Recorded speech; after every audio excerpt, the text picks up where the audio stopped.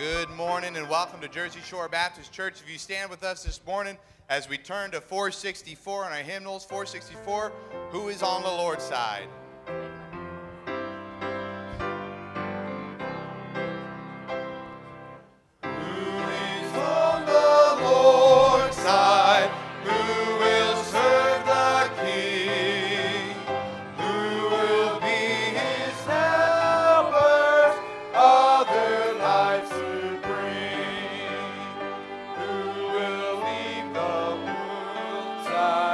Who will face the foe?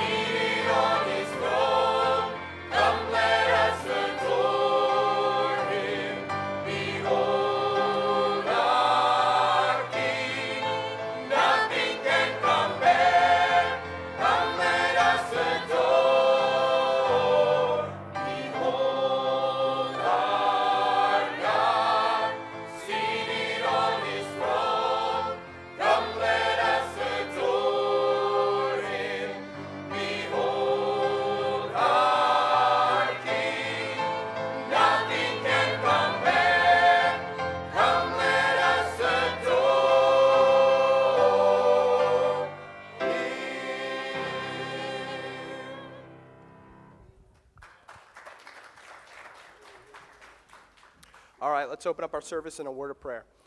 Dear Lord, we just thank you for today, God. We just thank you for all that you do. We thank you for your love, your grace, your mercy to us, God. We're just thankful for another morning to be in your house. Lord, we're just thankful for another morning that we can praise and worship your name.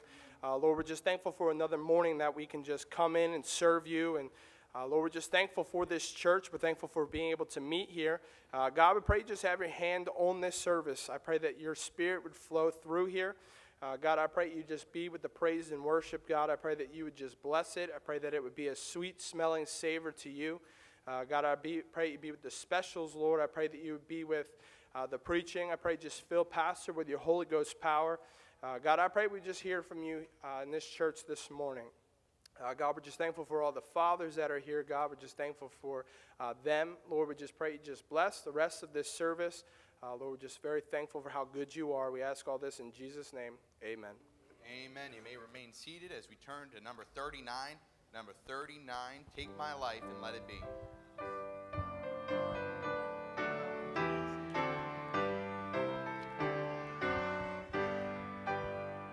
Take my life and let it be consecrated, Lord, to thee. Take my hands and let them move at the impulse of thy love, at the impulse of thy love. Take my feet and let them be swift and beautiful for thee. Take my voice and let me sing, always only for my King, always only for my King. Take my lips and let them be filled with messages for thee. Take my silver and my gold, not of mine would I withhold, not of mine would I withhold. Take my love, my God, I pour at thy feet its treasure store. Take myself and I will be ever only all for thee, ever only all for thee. Amen. Great singing. All right, praise the Lord. Well, we're glad that you're here. By the way, Cindy and I would like to thank all of you that prayed for us. We made it back safely from our little trip to Alaska on Friday. We had an awesome time. If you want to see any pictures, see her, because I don't really have any. But she can fill in all the details and show you some of the stuff that we did. But we had a great time with my daughter and her husband and family. And also we got to see a lot of things while we were there, and that was a blessing. I wanted to thank all of you that are here that are fathers. Where would we be without the dads? And, we have a dearth in America of dads that are being the fathers that they ought to be. But I believe the men that are in this room that are dads are taking their responsibility very seriously. And we want to honor you, and we want to thank you for all that you've done in helping to rear your children. And we're just so thankful for you. And over there on the baptistry, if you're wondering what that box is over there in the corner, that's the baptistry, by the way. It's a little portable baptistry. Everybody says, what is that thing over there in the corner? But anyway, there's some bottles of pop, get it? Pop. And some nuts, because you dads are pretty nutty. So anyway, there's some nuts over there and a bottle of pop meat. Please make sure that you take some. We had a couple of fathers here for the last service, and I don't think they took theirs. So we're going to have Mr. Eson standing there at the doorway, making sure that you dads get your free gift, because if they're left over, the kids are going to get them. And I'll tell you what, if you leave a lot left over, we're going to give all your small children 3 or 4 bottles of that soda and then send them home to you. So make sure you get them. I wanted to make mention tonight, traditionally what we do, the kids went to camp this week. They had a great week at camp, and boy, I just thought about this just now. We've been going to camp now for, I guess, 19 or 20 years since I've been the pastor here. And we haven't had a glitch as far as camp's concerned. And we just praise the Lord, for his safety and his provision and, just... Listen, we don't, fundamental independent Baptists are not known for their brand new vehicles that they drive around. Our van is not too old. I think it's a 2013 or 2014. It's as close to new as we'd ever were going to get. And but old vehicles, and you know that anything could happen. I mean, a little bolt could come loose on a highway when you're doing 65 miles an hour down the road, and we know by God, all things consist, and God has just been so good to us through the years. And I praise the Lord for the safety going there, coming back, just the camaraderie of the kids. They had great spirit. Nobody got hurt at camp from our group anyway. I don't know if that's true camp-wide, but our kids all came back safe, and we're just so thankful for that. Anyway, on Sunday evening, typically the Sunday when they come back from camp, if we can do it, we have the teenagers give testimonies. So if your teen was at camp and you can make it back to church tonight, I know it's Father's Day, and typically Father's Day, like Mother's Day, there's a lot going on. You may have family things going on, but if you can be back tonight, we want to have our teenagers give a testimony and share a little bit about what went on in their camp experience. I understand that they were giving some testimonies in the van, I heard, and the testimonies are real good, and I'm looking forward to hearing some of them tonight. Also, tonight, Paul's not going to be able to be here tonight. He typically preaches on Sunday night. He's going through the Christology right now, and we've been really enjoying that. So tonight, I'm going to fill in for him since I haven't preached for a while. I need to get back into preaching. I've been gone for 2 weeks, and I'm going to preach tonight. And honestly, I got this idea from the church we visited in Fairbanks, actually North Pole, Alaska is the town we were in, and the pastor did a Sunday school lesson on Pride Month. And I don't really get into the topics of the day, but we have a lot of stuff going on in our culture today with pride, gay pride. There's two extremes Christians take. They either go way off to the right and, you got the gay bashing, and really they take a harsh stand, I would say beyond the biblical stand. But the other extreme is just as dangerous. We don't talk about it at all. We don't stand for what God says about homosexuality and all those things. And so tonight we're going to look at really this whole gay pride issue, Pride Month, through the lens of pride. If you think about it, pride is really the root of that. And so we're going to talk about that tonight. And so I want to encourage you to come back if you're able to come back. If not, you can watch it on the live stream.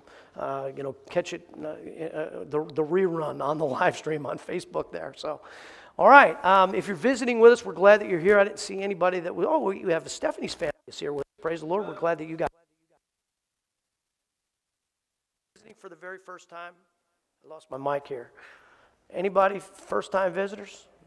We're glad that you're here, whether you're visiting or not visiting.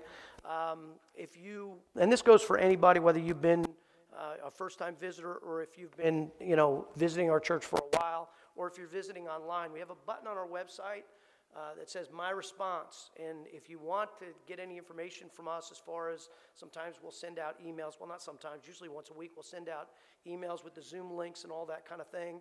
We'll let you know about special stuff going on. We don't bombard your email inbox, but we do send out emails periodically to let you know what's going on.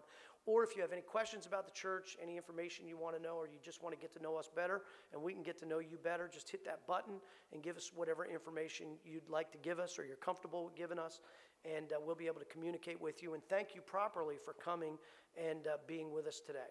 And so I mentioned this morning, we're taking a little bit of a different approach. Some of my fundamental independent Baptist brethren would call me a heretic for this, but regarding visitors. Typically what we used to do is somebody gave us a visitor's card, or somebody came to the church and we would make sure they got a visitor's card, and we would really push them hard to fill that visitor's card out, and then we would go visit them whether they wanted to visit or not. And we're not going to do that anymore. If you want us to visit you, we're going to visit you. If you need any help at all, we're here for you, but we're not going to harass you. We know in the culture we're living in today, people are really they're a little bit apprehensive about Now, we're still going to go door knocking and all that kind of stuff, and, just in a general way, trying to get information in people's hands regarding the gospel. But we're going to leave it up to you to decide whether you want us to come by, call you, bother you, whatever. And we will if you want us to, but we won't if you don't. And so how you'll let us know about that is you'll fill out that thing, that my response, and say, I would like a visit from the pastor or whatever, and then we'll get in touch with you. All right? All right. We're going to sing another song, Seek Ye First. All right, if you stand with us this morning, it's not in the hymn book, but it'll be on the screen, Seek Ye First. Seek ye first the kingdom of God and his righteousness, and all these things shall be added unto you. Alleluia, alleluia. Shall not live by bread alone, but by every word that proceeds from the mouth of God. Alleluia, alleluia.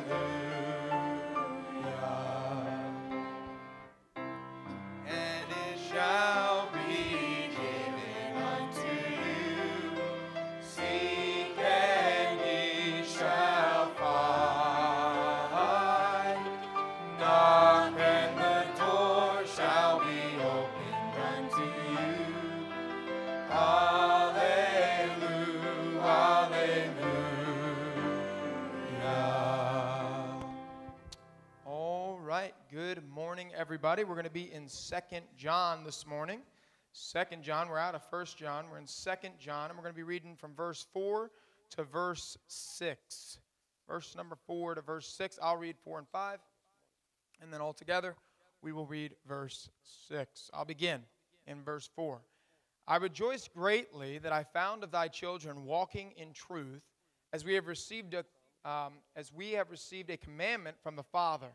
And now I beseech thee, lady, not as though I wrote a new commandment unto thee, but that which we had from the beginning, that we love one another. Verse 6 altogether. And this is love, that we walk after his commandments. This is the commandment, that as ye have heard from the beginning, ye should walk in it. May the Lord bless the reading of his word as we sing another song. Amen. Remain standing for hymn number 10. Hymn number 10, I have decided to follow Jesus. I have decided to follow Jesus. I have decided to follow Jesus. I have decided to follow Jesus. No turning back, no turning back. Though no one join me, still I will follow. Though no one join me, still I will follow. Though no one join me, still I will follow. No turning back, no turning back. The world behind me, the cross before me. The world behind me, the cross before me. The world behind me, the cross before me. No turning back, no turning back. Amen. You may be seated. Just a couple of announcements here. We've been announcing Faith Bible Institute. It's a course designed for any Christian looking to deepen their knowledge of the Bible.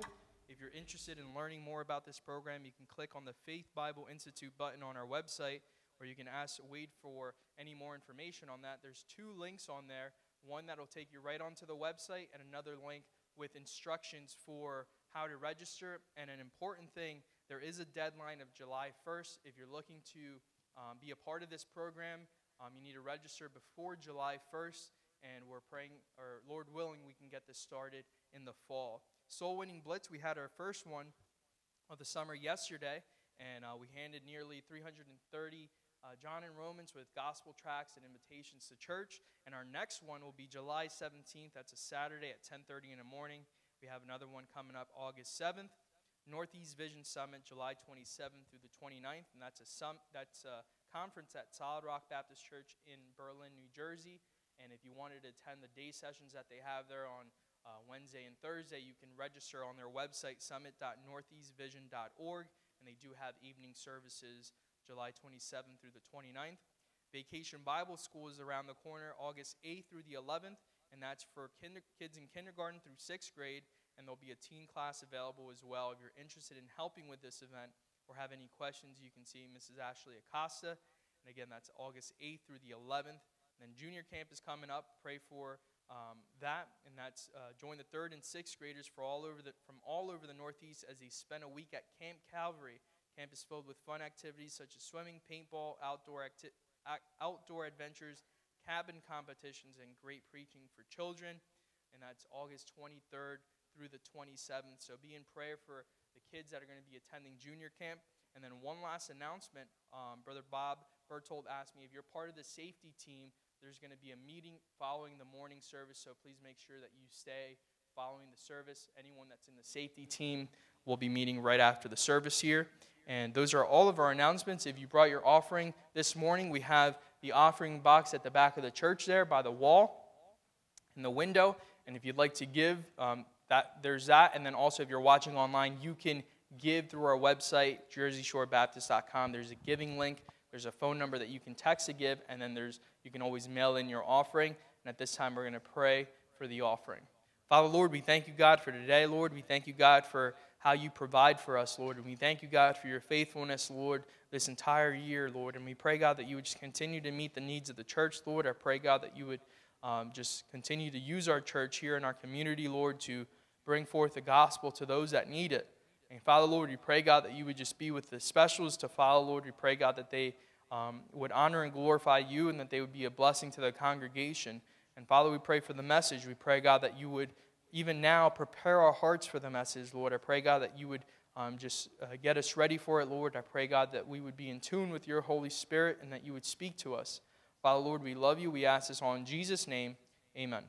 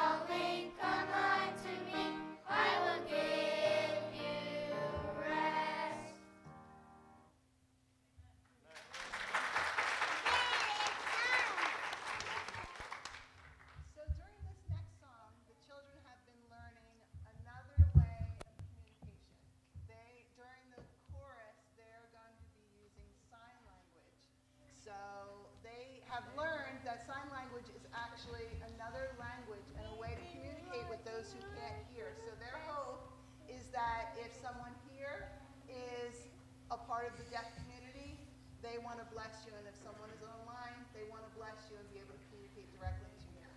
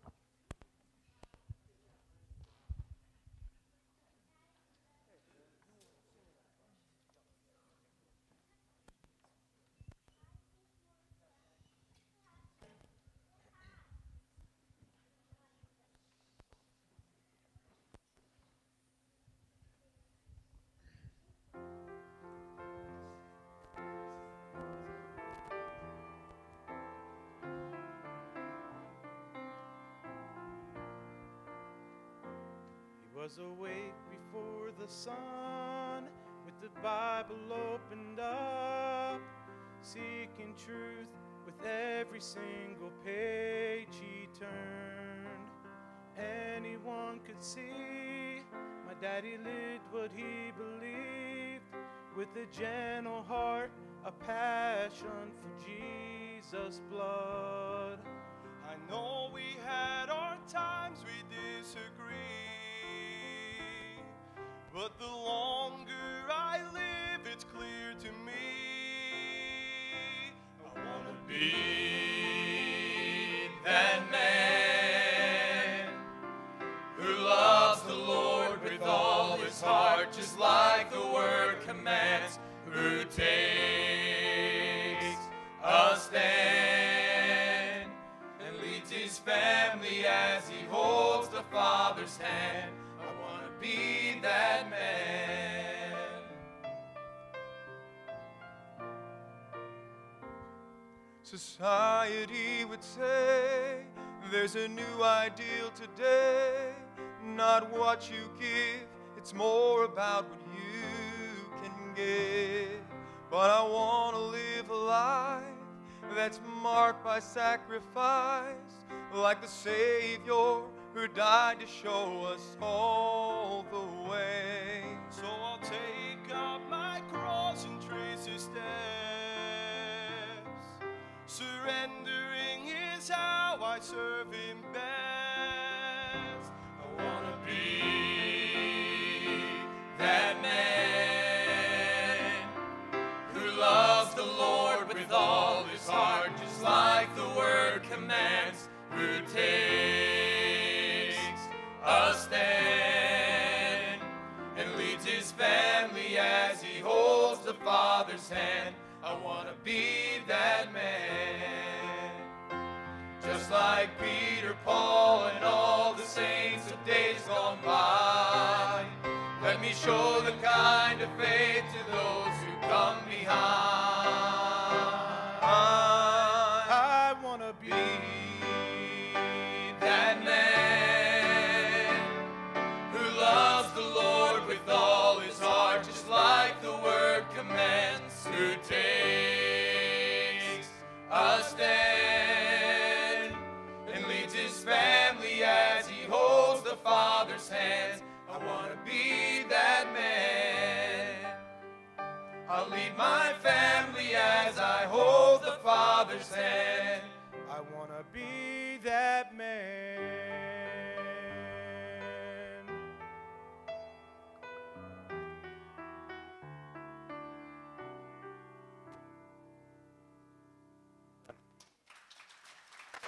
Where you going? Front row. Good spot. Don't leave yet, Sarah. I mean, my wife came up to the front. She never comes up to the front row because it's Emerson's birthday, and she said, we got to sing happy birthday to Emerson. Is anybody else's birthday today or this week? Becca's birthday. Today? Oh, that's right. Sammy told me it was your birthday today. Oh, happy birthday. Anybody else? Bill, it's your birthday? 19th? All right. And you're 103. It's awesome. Yeah, Justin's and Weston's were also like just within the last couple of days. What did you say? Ah, okay. Let's see. Anybody else? All right. He's going to shut my mic off.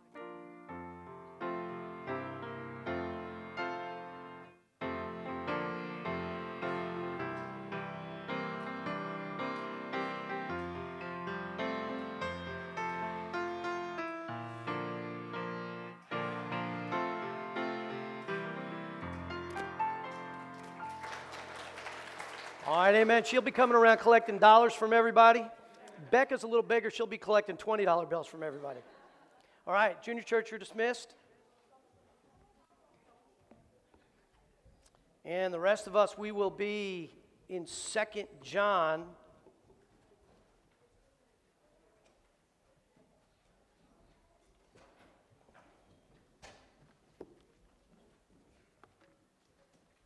We're continuing our study here through John's epistles, 1st, 2nd, and 3rd John. We finished a couple weeks ago, 1st John, and we're only going to spend 1 week here going through 2nd John. It's only 13 verses. Matter of fact, 3rd John is 14 verses. They're both very, very short epistles, and really they're kind of addendums, if you will, to the information that was already given in 1st John. And so, anyway, but they're great books and a lot of great amount of truth in these books, especially the emphasis in 2nd John here. And so we're going to be talking about love and truth.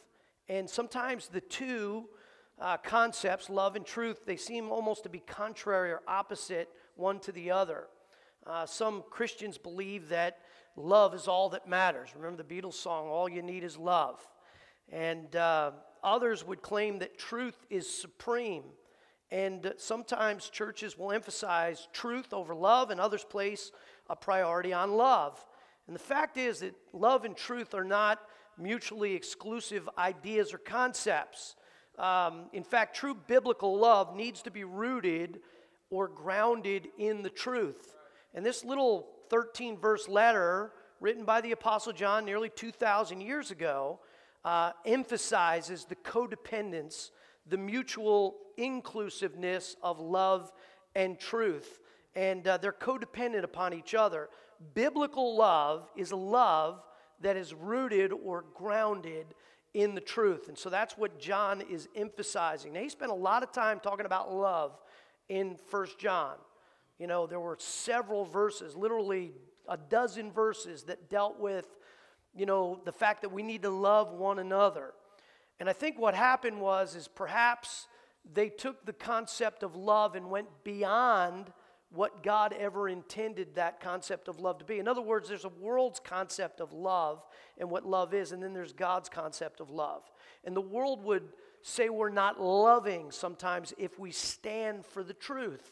Yet God insists that our love must be grounded in the truth. And so we want to talk about love that's rooted in the truth. And so we'll be here. We'll also be in Ephesians chapter 4. It's the only other passage of Scripture I'll ask you to turn to. But let's pray before we jump into it. Father, we love you. Thank you for your word. I pray, God, that you would bless this time. I pray first and foremost for anybody that might be here today that doesn't know Christ as their Savior. I pray, God, that today they would hear the truth regarding their sin and regarding their need for a Savior. And Father, I pray they'd be convicted in their heart and persuaded to receive the Lord Jesus Christ as Savior. I pray for those of us who are already saved, Lord, and that would be the majority of people, if not all the people in this room. I pray that we would have a biblical understanding of both truth and love. Truth is extremely important, and while we definitely want to be loving Christians, we want our love to be grounded and rooted in the truth. And so, Father, I pray you'd help us to understand what all that means, and I pray that I would communicate it clearly. Help me, Father, as I do my best to try to convey this truth, and help me to understand it myself as well. And God, we love you. We pray that you bless. In Christ's name we ask it. Amen. All right, a little bit of background. Both 2nd John and 3rd John, again, they seem to be almost, I use the word addendums, postscripts to 1st John. There's really no new subject that's introduced in 2nd or 3rd John. This letter, 2nd John, is written to somebody called the elect lady and her children. Now, we really don't know what that is. Some people believe that the elect lady is an actual person that John knew, and it's written to her and her family. Some people believe, and I believe this is the correct interpretation, that this elect lady is actually a local church. Matter of fact, if you look at verse 13, look what it says there. It says, "The children of thy elect sister greet thee." And so John is writing this, but he's saying he's writing it to an elect lady and her children, and he's referring back to this other elect sister and her children. So the members of this other local church seem to be the intention there. And, you know, it's happened in other letters. Peter referred, when he was writing, he was actually writing from Rome. He was in Rome when he was put to death, but yet he said that he was writing from Babylon. The church at Babylon salutes thee. So he's using Babylon as almost like a parable, if you will, an illustration talking about the wickedness and corruptness of the Roman Empire. And so we see this in other places. This was at the end of the 1st century. It was a very, very difficult time. And so he may not have addressed it specifically, though it obviously went to the intended audience. And so, and again, John doesn't really present any new truth in this second letter, but he does repeat and reemphasize some of the themes that he discussed in the first letter. He strongly admonishes the readers regarding their adherence to the truth, and that they would be strongly opposed to false doctrine. And there was a lot of false doctrine, particularly by the end. Keep in mind, John is the last apostle alive. All the other apostles are now off the scene. This is probably in the 90s of the first century, very early 90s of the first century. And a lot of false apostles, false prophets had crept into Christendom in general and were creeping into the churches.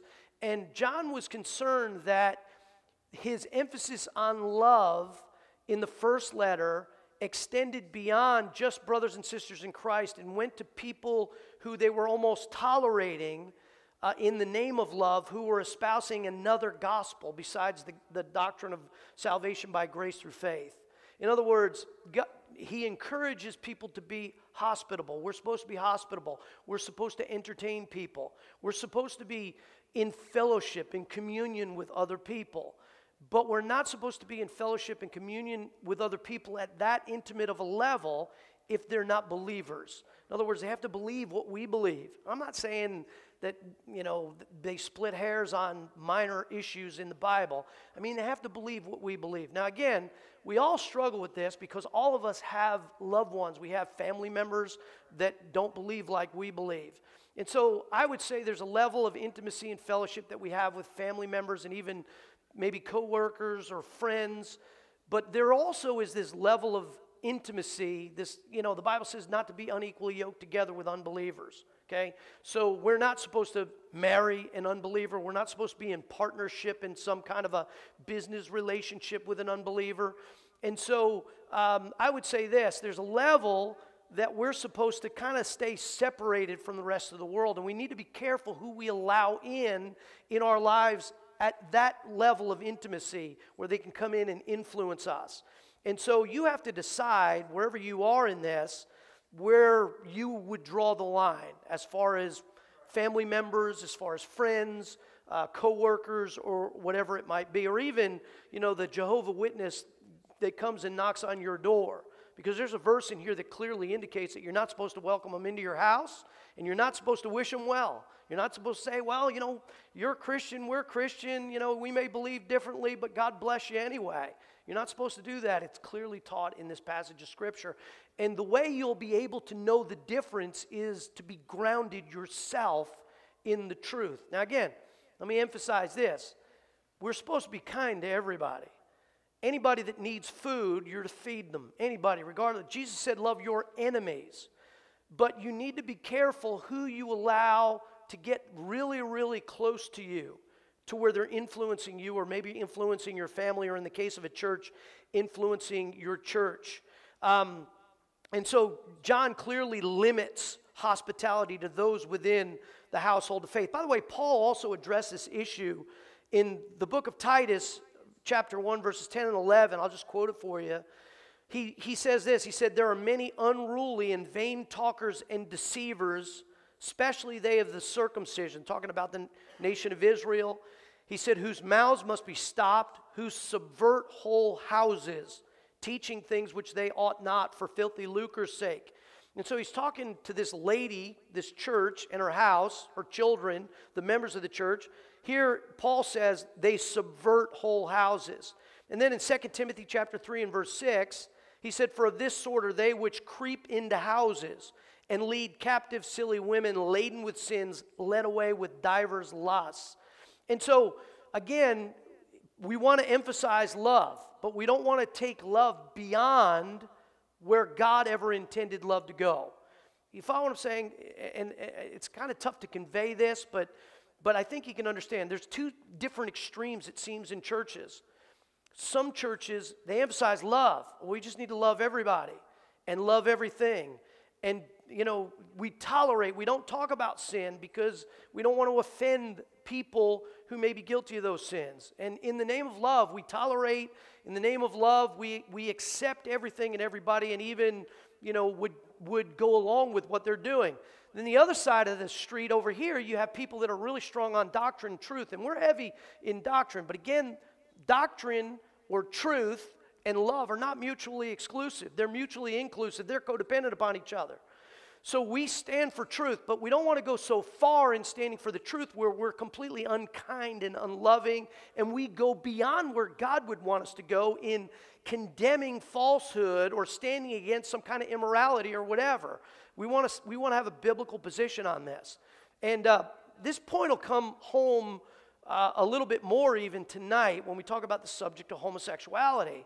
Because at one extreme, you have people that are what I'd call gay bashers, and they're advocating violence to the homosexual community, which is completely crazy and insane, and God would never advocate or promote that. On the other side, you have people that are just like, hey, well, anything goes, and they don't talk about it. They don't mention homosexuality at all, though the Bible clearly teaches against homosexuality. So again, we want to be careful that we know what God says, and the only way we can do that is to know the truth. The Bible says you shall know the truth, and the truth will what? It'll make you free. And so we can be free in all of these situations if we know the truth. John said he has no greater joy than to hear his children are walking in the truth. I have no greater joy as a pastor to know that the people that call Jersey Shore Baptist Church their home know the truth. We need to know the truth. I want my children in my family to know the truth and be well grounded in Bible doctrine. And at the same time, I want them to have the right concept of love. And so look at verses 1 through 6. There's only 2 points to the message. The first point, the connection between love and truth. And as we read through these verses, I want you to just pay close attention to how many times in this passage of Scripture the concept of truth, you see the word commandments at one place, how it's connected with love. Read it with me. It says, the elder unto the elect lady and her children whom I love, notice, in the truth. And not I only, but also all they that have known the truth, for the truth's sake which dwelleth in us and shall be with us forever. Grace be with you, mercy and peace from God the Father and from the Lord Jesus Christ, the Son of the Father. Notice this, in truth and love. I rejoice greatly that I found of thy children walking in truth, as we received a commandment from the Father. And now I beseech thee, or beg or implore thee, lady, not as though I wrote a new commandment unto thee, but that which we had from the beginning, that we love one another. And by the way, again, that was the emphasis of 1 John. So many different times that phrase, the new commandment, an old commandment. He said it's not a new commandment, it's an old commandment. We had the commandment from the beginning, but Jesus emphasized the commandment that we should love one another. And so he emphasized that heavily in 1 John. But now watch, he clarifies love. And this is love. Watch this, that we walk after his commandments. So he doesn't just say love, love, love. It's just this gushy kind of feeling, popcorn, bubblegum, cotton candy, and Disneyland. It's just all good in the hood. We just tolerate, accept everything. He says that we walk after his commandments. This is the commandment that as ye have heard from the beginning, you should walk in it. And so the connection is made over and over again regarding love and the truth. Notice a couple things before we move past this section. In verse 1, John calls himself an elder. Now that word elder, sometimes you may have been involved in a church at one point in your life that had elders. Typically, independent Baptist churches have pastors and deacons. We bypass the elder board. Elders would be, the word elder is kind of used synonymously with bishop, pastor, elder. It's kind of all the same thing. Now, you may have different people, I believe, in a multiplicity of pastors. I'm not one of these guys that say there's only one pastor. I get it. In our independent Baptist circles, there's one pastor. He's the senior pastor of the church. I guess he's the final say or whatever if there's some kind of discrepancy about some ministry thing. But I also believe that there are men equipped within the congregation that serve as elders, pastors, and we have several of those people here. They not only know the Bible, they minister in the Bible, and they serve in a pastoral capacity. We don't necessarily call them pastor. The closest we come is with Justin. He's the youth pastor. But there are other men that serve in pastoral functions. The adult Sunday school teachers all serve in pastoral functions as well. So this word elder is the word that John referred to himself as. It's actually the word presbyteros. We get the word Presbyterian from it. And the elders, pastors, teachers were given the responsibility of making sure that people knew the truth. Now, if you turn in your Bible to Ephesians 4, look there real quick. If you haven't and you want to, you can. If not, you don't have to. This is America. It's a free country. You can look up at the screens or not. You choose to do what you want to do. We believe in free will around here. And so look what it says there. I want to begin reading in Ephesians 4, verse 11, and just give a little bit of clarity regarding the same concept that John is giving in 2 John. So he says, and he gave some. God gave us some. And here's what he gave us: apostles and some prophets. Now they're no longer on the scene. This is the guys that were given the divine gifts as far as they could write the scripture. God gave them the truth. They communicated the truth directly. At best today, we have the Bible and we communicate the truth that was already given through the apostles and the prophets. So, but now we have in some evangelists, that's a church planter, missionary, if you will, and some pastors and teachers. So really, there's no punctuation between pastors and teachers, so it's not talking about two separate offices there. The pastors are teachers. And again, we have several people that are serving in pastoral and teaching functions within the body of Christ. So pastors and teachers, notice what they were given for. They were given for the perfecting of the saints, the maturing, the building up of the saints, for the work of the ministry, for the edifying, that's building up, strengthening of the body of Christ, till we all come in the unity of the faith and of the knowledge of the Son of God, unto a perfect man, complete or mature, unto the measure of the stature of the fullness of Christ. Now notice this, that we henceforth be no more children, tossed to and fro, carried about with every wind of doctrine, by the sleight of men and cunning craftiness, whereby they lie in wait to deceive. There's a lot of people out there that can deceive people. That's why we need to be careful about allowing false doctrine to enter into our homes, because sometimes people are very easily deceived. That's why the greatest defense is to be grounded very deeply in the truth. And he says, we're not going to be tossed to and fro with every wind of doctrine. But notice verse 15, it says, but speaking the truth in love may grow up, mature, be full-grown Christians, into him in all things, which is the head, even Christ, from whom the whole body, and this is kind of a wordy statement here, but basically he's talking about all the different members of the body doing their job, from whom the whole body fitly joined together and compacted by that which every joint supplieth. Every part of the body has a different function. According to the effectual working in the measure of every part, maketh increase of the body unto the edifying of itself in love. Well, that's some sentence there. But notice in verse 17, this I say therefore, and testify in the Lord, that ye henceforth walk not as other Gentiles walk, in the vanity of their minds. So we have to be separated from those philosophies that are contrary to the Word of God. And it goes on to talk about these Gentiles who are very vain in their minds and their imaginations, Romans 1 would say. Verse 18, having the understanding darkened, being alienated from the life of God through the ignorance that is in them, because of the blindness of their heart. In other words, they're blind. They don't. The Bible says the God of this world, little g, Satan, hath blinded the minds of them that believe not. They're blinded to the truth. And so they're blind in their heart. They can't understand spiritual truth. The natural man receives not the things of the Spirit of God.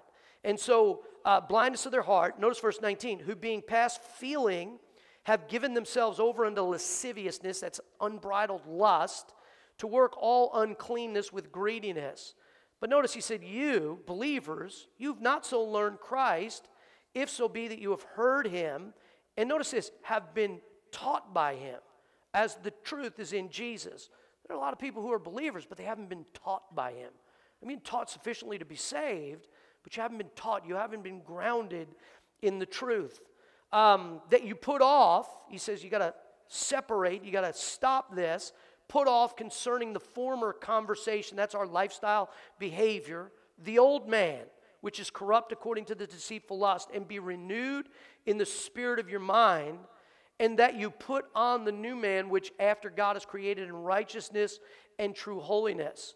So listen, what God is saying here through the Apostle Paul and the church at Ephesus is that you've been taught, or you should be taught, these doctrines. You should be grounded heavily in the truth of the Word of God, and that will have a very big impact as to how you love other people. You will be able to love other people more if you're grounded in the truth, but it will be a biblical love, not just a soft, gushy kind of a feeling and be nice to everybody. Now, we ought to be nice to everybody, but you follow what I'm saying. We can't tolerate sin. And boy, I've been convicted about this myself. There have been oftentimes I'd hear people make statements that are completely contrary to the Word of God, and I don't say anything. I think speaking the truth in love would include being lovingly corrective to people who are saying things that are not true regarding God. And, well, we're all God's children. Well, no, we're not all God's children. We're all the creation of God, but as many as received him, to them gave he power to become the sons of God, even to them that believe on his name. So we're not all the children of God, and people just make statements. And, well, we're under grace, we can do anything. No, that's not what the Bible teaches. And we need to stand, but we need to stand in a loving, Christ-like, biblical way. I believe Christ had the ability to teach anybody who had a different opinion.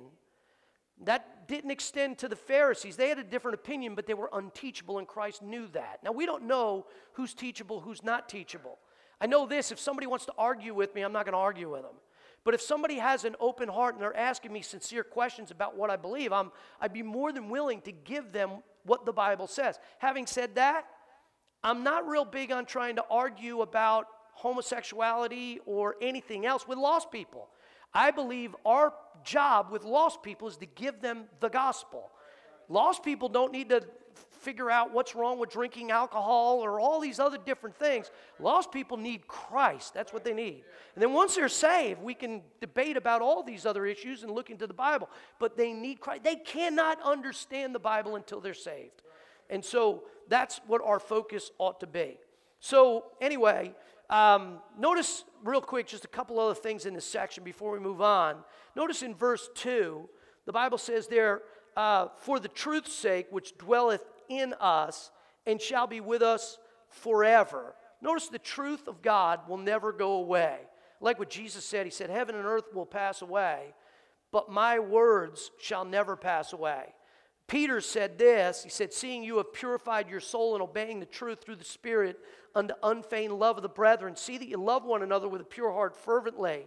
And I read that verse on purpose because it deals with loving one another, but then in verse 23 it connects it with the truth.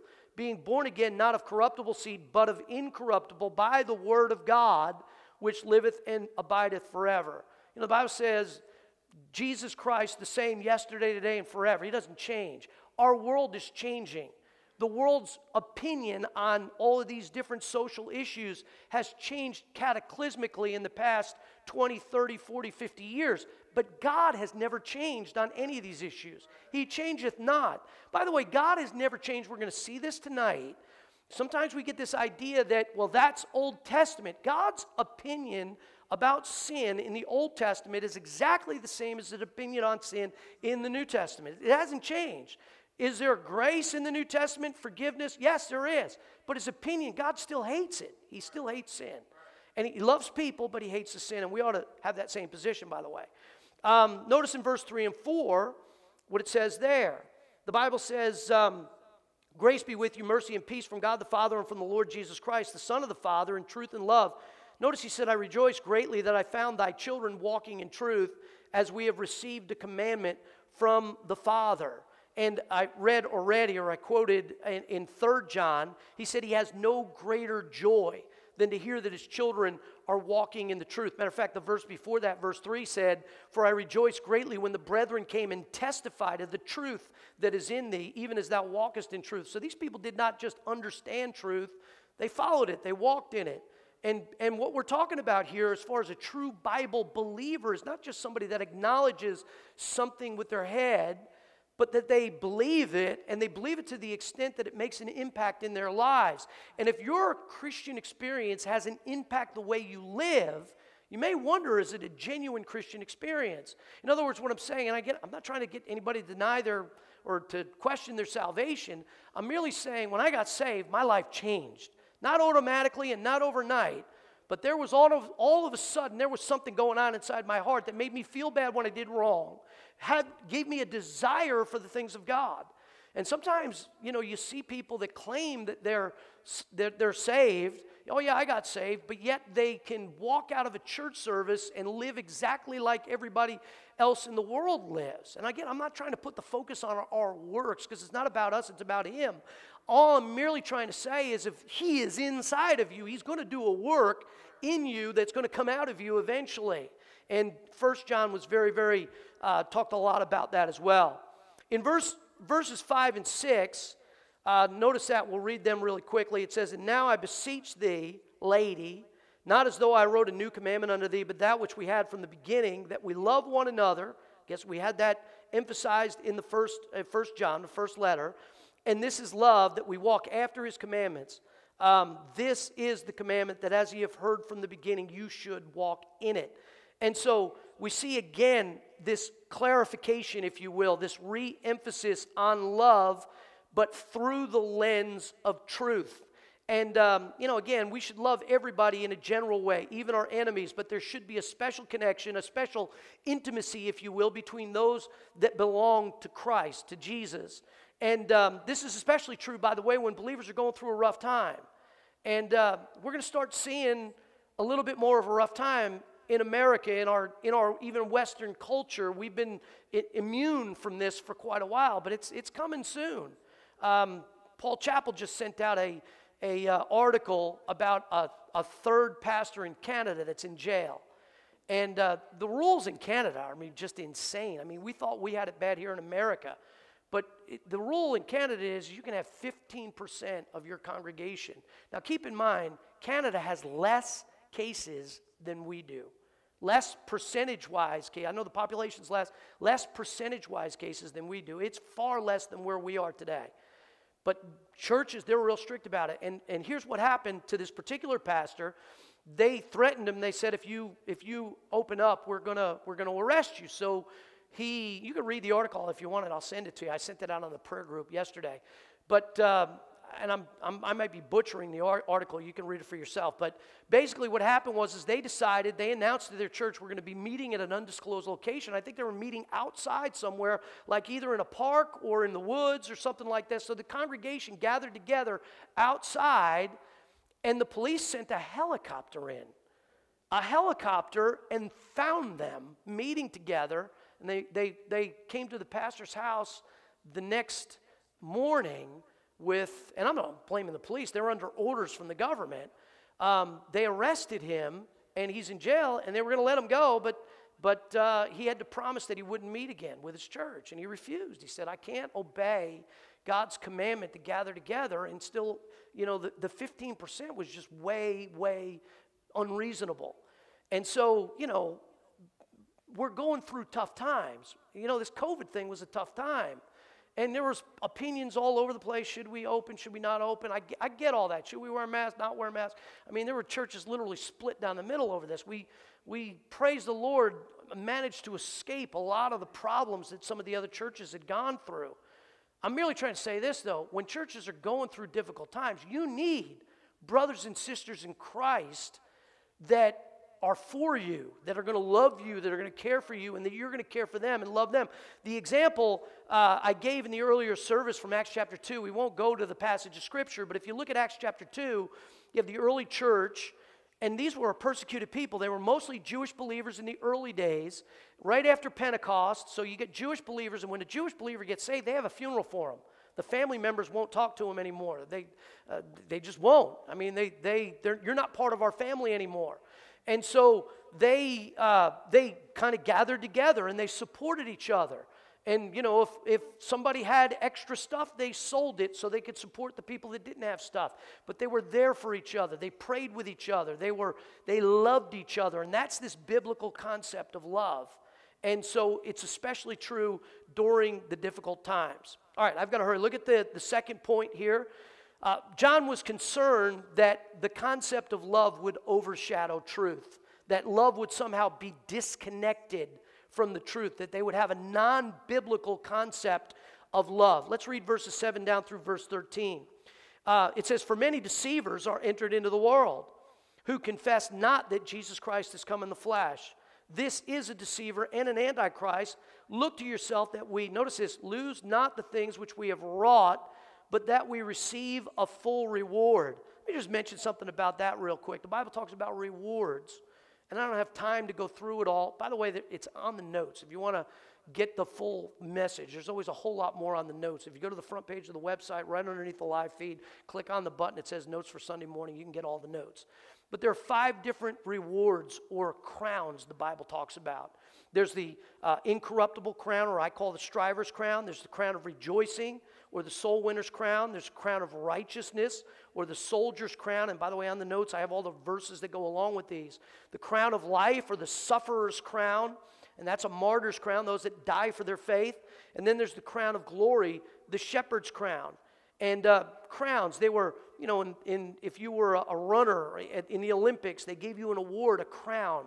And but these were crowns for living for the Lord, and that will be given someday. Now, as a believer, you cannot lose your salvation. If you're saved forever. You're God's child. It's a permanent thing that cannot be undone. But you can lose your rewards. And I don't necessarily believe some preachers I've heard said that, you know, you accumulated this whole life full of rewards. You lived for the Lord, you did a bunch of things, and you got a lot of rewards coming, and 15 minutes before you died, you did something stupid, and you lose all your reward. I don't think that's necessarily the case. I think God will be very just and fair, and let's face it, none of us deserve anything, so whatever we get is awesome, and just going to heaven is awesome enough, but we don't want to lose our rewards. Forgetting about the reward itself, we don't want to do something that's worthy of losing a reward, in that we're not glorifying God, or we're somehow working against the cause of Christ. And, John said, receive a full reward. Jesus said in the book of Revelation, he said, let no man take your crown. Don't let nobody take it away from you. Receive a full reward. Let's not lose the things that we've worked for. And so I think sometimes if we get an unbiblical view of love, where we take it beyond truth, we'll tolerate some things and accept some things that are working against Christ and what he's trying to do. And I believe, listen, we need to be sticklers regarding the truth, but we need to do it in love. Speak the truth, the Bible says, in love. Anyway, and I want to look at this passage of Scripture, and I'll read it to you real quick. I know we're running out of time, but I'm almost done, and I'm not lying when I say that now. I know most of the time I lie when I say that, but 1 Corinthians chapter 3, talking about rewards. And just so you understand this whole concept of rewards. 1 Corinthians 3 and verse 11, the Bible says this, but let every man take heed how he buildeth thereon, for other foundation can no man lay than that is laid, which is Jesus Christ. Now if any man build upon this foundation, now the foundation is Christ, that's salvation. He said, if any man build upon this foundation, so above the foundation of Christ, we have gold, silver, precious stones. Notice those 3 are very valuable. Then he says wood, hay, and stubble. Wood, hay, and stubble are not valuable. They're worthless. So we can build upon the foundation of salvation valuable things that are valuable to the cause of Christ, or things that are worthless to the cause of Christ. Some of the things we do are valuable to Christ. Some of the things that we do are not valuable. They're worthless. Notice how they're going to be tried. Every man's work shall be made manifest. So they'll be seen or revealed. Now, by the way, this is not a judgment for sin. Your sin was judged. If you're saved, it was judged on Calvary. Christ paid for your sin. This is a judgment to determine rewards.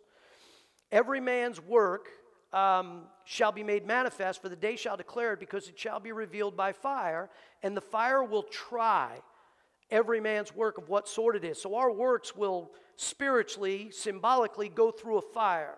And if they survive, wood, hay, and stubble don't survive fire. They get burnt up. But gold, silver, and precious stone are actually purified and made better through a fire. You heard about gold. They put gold in the fire, and it melts down, and then they scrape the chaff off at the top. It becomes more pure gold. So if any man's work abide which he hath built thereupon, he shall receive a reward. If any man's work shall be burned, he shall suffer loss, but he himself shall be saved, yet so as by fire. Bottom line is, let's not lose our reward by having a non-biblical approach to this matter of love. In verses 9 through 11, by the way, we won't read them again, but John makes it very clear that we as a church, and by the way, as individual believers also, we're supposed to be close and support people who believe and promote the fundamental doctrines of Christianity, and we're supposed to separate ourselves from people who don't, as much as you can. You know, the Bible says, as much as lieth in you as much as lieth in you is, try to live peaceably with all men. So we need to live peaceably. At some level, we need to love everybody. People who are hungry need food. People who need clothing. People who need the gospel. We give them the gospel. But there's a level of fellowship or intimacy that we need to be very, very careful about crossing the line with people who hold a different doctrine, especially people that are promoting a different doctrine or maybe a different lifestyle, whatever, than God would say is acceptable or God would say is right. Now, let me say this. I didn't mention this in the earlier service. Maybe I should have. If you're already married to somebody who's an unbeliever, God does not want you to get divorced. So, you know, every time I talk about being unequally yoked, people say, the pastor said I need to leave my husband or leave my wife. No, I'm not saying that at all. The Bible's very clear. If he be pleased or she be pleased to stay with you, you stay with him. You may be able to win him over. It's done. It's over with. You're married. You're already yoked up together. But if you're contemplating entering into any kind of relationship, whether it be a husband and wife relationship or whether it be a business relationship or any kind of relationship with other people, if it's a pretty deep relationship, you need to make sure you're on the same page spiritually. And so, all right, let me just give you a couple of practical thoughts and then we're done. First of all, if you are to have this level of knowledge of truth so that you can differentiate and know what love means, you're going to have to immerse yourself in the truth and you're going to have to separate from falsehood. Psalm 1 says, blessed is the man that walketh what?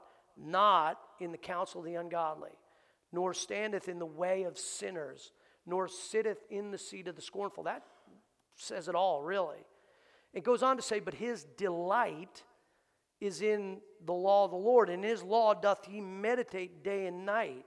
And he shall be like a tree planted by the rivers of water that bringeth forth his fruit in his season. His leaf also shall not wither, and whatsoever he doeth shall prosper. And so God wants us to prosper. He wants us to be successful, but we're going to have to walk away or stay away from the counsel of the ungodly, the way of sinners, and the seat of the scornful. And we're going to have to delight in the law of the Lord. So we immerse ourselves in the truth. How do you do that? Well, you read your Bible. Do you read your Bible? I hope you read your Bible. And I know we all say, yeah, we read our Bible. But really, I mean, is reading the Bible like a chore to you? Every morning do you get up excited about, hey, let me start the day off, I'm going to read the scriptures. We need to study the Bible. We're starting this Faith Bible Institute. That's a great tool for studying the Word of God. We need to memorize the Bible. We need to come hear the Bible preached and taught. I always want to say preached and teached, but it's taught and preached. And we need to avoid and stay away as much as possible from the philosophies of the world. The world is bombarding us. I mean, every commercial out there is just bombarding us with an ungodly philosophy. We need to be very, very careful that we're not allowing these philosophies, not just, I think we're grounded enough to know, okay, what they're saying is wrong, but we get to the place where it doesn't bother us as much as it used to, and we kind of become tolerant and accepting of it. We need to be very, very careful about it. I'm not saying we're not accepting of people. I'm just saying we can never be accepting of any activity, lifestyle, behavior, sin that God says is wrong, or any doctrine that God says is wrong. We have to stand for the truth. And so immerse yourself in the truth, separate from falsehood. Secondly, keep truth as the center of your home and family. Make sure your children, it's Father's Day, Dad, challenge yourself. Make sure your children are learning the Word of God. If you're a single mom, you're serving as the dad in the family. Or maybe if you're the mom and you're the only believer, if you're the dad and the only believer. Boy, you got extra duty in making sure your children, grandchildren are grounded in the truth. And by the way, if you're a grandfather and your kids are raised, if you got grandkids, boy, use every ounce of influence you have in their lives to try to influence them for the Word of God. And dads need to take the lead in the area of teaching truth. I've never been good at it. I failed miserably at this in my life. Family devotions is a great tool. If you could ever be like that Ozzie and Harriet family where you're all at the breakfast table at the same time together, we've never been able to do that. We've always been on different schedules. But, man, family devotions are a great, great tool. Carve some time out, maybe once a week even, where you're spending time together as a family in the Word of God. Guard your home against any kind of doctrinal heresy or worldly philosophy that goes against the truth. Listen, if the sitcom you're watching is promoting all kinds of stuff that's ungodly, don't watch it. It's just that simple. Think about it. You spend 5 minutes a day reading the Word. If you follow our blog schedule, PastorErickson.com, and you read through all the Second Miler and everything else, you spend 30 minutes in the Word of God each day. And I'll spend, 2 hours, 3 hours, 4 hours watching sitcoms or television. And again, I'm not saying it's all bad, and I'm not saying you shouldn't watch television ever. I'm just saying a lot of those philosophies are just pouncing on you. You're getting flooded with it. And you can't help but have them influence you. And so you need to be careful about it. Much of what we're entertained with on television, social media, all these other things, they espouse a philosophy that's contrary to the truth. And you need to live the truth in front of your family. Be the right example. Be real. Just be a real Christian. Be what God wants you to be. Make church, by the way, a priority. There should not, and there doesn't need to be a great gulf fixed between love and the truth. Truth and love need to be merged together if your children are going to survive, if your home is going to survive in these very dark last days that we're living in. I'm telling you, we're going to be put in a position where we're going to need to fight. We're going to need to stand. And without the truth, you're not going to make it. You need the truth coupled with love. But it's not this gushy kind of love. Well, God says we're supposed to love everybody, so I know everybody's doing wrong, but I'm just going to let it go. No, you have to stand for, but you got to do it in a Christ-like and biblical way, speaking the truth in love. All right, let's pray. Father, thank you, God. I pray that you would help us. I pray especially for the dads that are here today, though this wasn't really a Father's Day message. God, help us to be the pillars in our home. I know the church is the pillar and ground of the truth. But help the fathers, the grandfathers that are here, to be strong in the truth. Help us, dear God, to stand boldly for what's right, not in an arrogant or an obnoxious way, but in a Christ-like and loving way. But help us, dear God, not to take our love beyond the truth. Help us not to accept or condone or tolerate or put up with things that are contrary to the cause of Christ, contrary to sound doctrine, contrary to the moral principles found throughout the Bible. Help us, dear Lord, to stand as we ought to stand. And God, I pray that you would just convict us about that. We've put up with too much. We've tolerated too much. We've entertained people and things in our homes that ought have been, shut out at the door. And God, I pray that you'd help us with that. God, I pray for the one that may be here today that doesn't know Christ as their Savior. I pray, God, that they would see Christ bleeding and dying on the cross for them. I pray that they would realize that they're sinners in need of a Savior. I'm a sinner, but I got saved. And you're willing to save anybody that comes to you.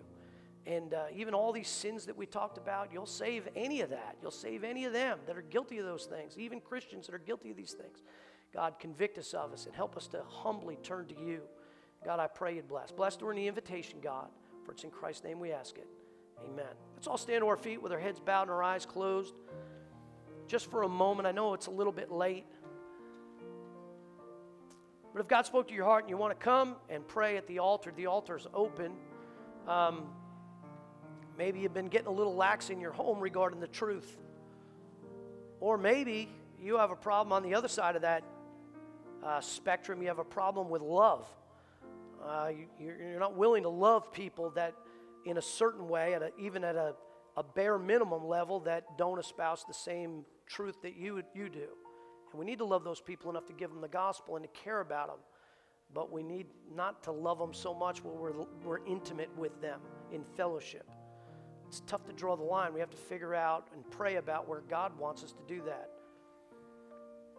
If you're here today and you don't know Christ as your Savior, boy, I'd love to be able to talk to you after the service. I'll be standing over there by the baptistry, guarding the Coke. And if you need any information, any questions about the Word of God or about salvation, I'd love to be able to answer your questions, help you out any way I can. I don't know all the answers, but I know some, and I'll help you out any way I can.